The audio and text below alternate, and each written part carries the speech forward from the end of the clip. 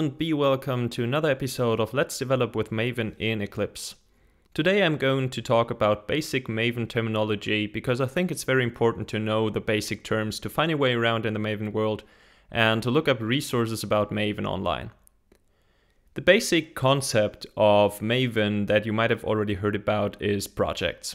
So for example, in Eclipse you can create Maven projects and they usually look like this. So you have a folder structure for your sources and resources, you have a Maven dependency library, the core library, and a Pomxml file.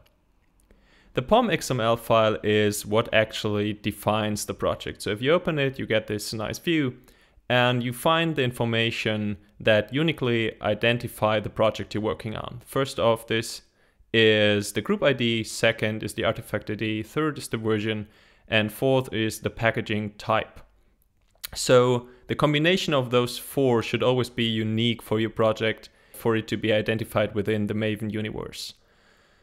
When you build a Maven project, then the results are going to be placed in this target folder, and what's actually being created here is called the artifact of the project. In this case, the name of the artifact is composed by the artifact ID, by the version of the project, and by the packaging type, usually as the file extension.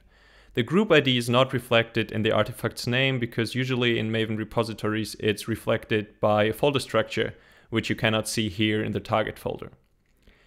There's actually a fourth component that's reflected in the file name, and this is called the classifier.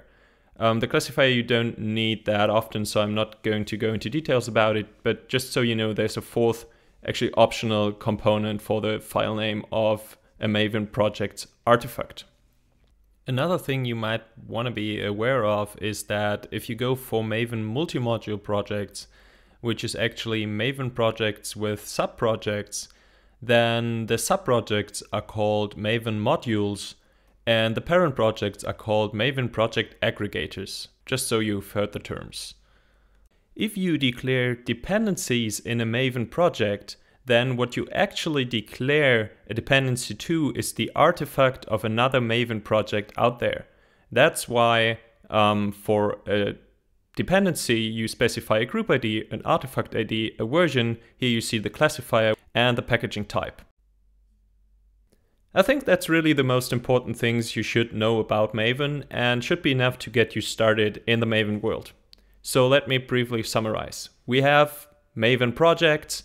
If Maven projects are aggregated, then we have aggregator projects as the parent projects and modules as the sub-projects. Each project is identified by a combination of a group ID, an artifact ID, a version, and optionally a classifier. When you build a project, then the output is called an artifact. When you define a dependency on another project, then you actually define a dependency on the artifact that is produced by building that very project.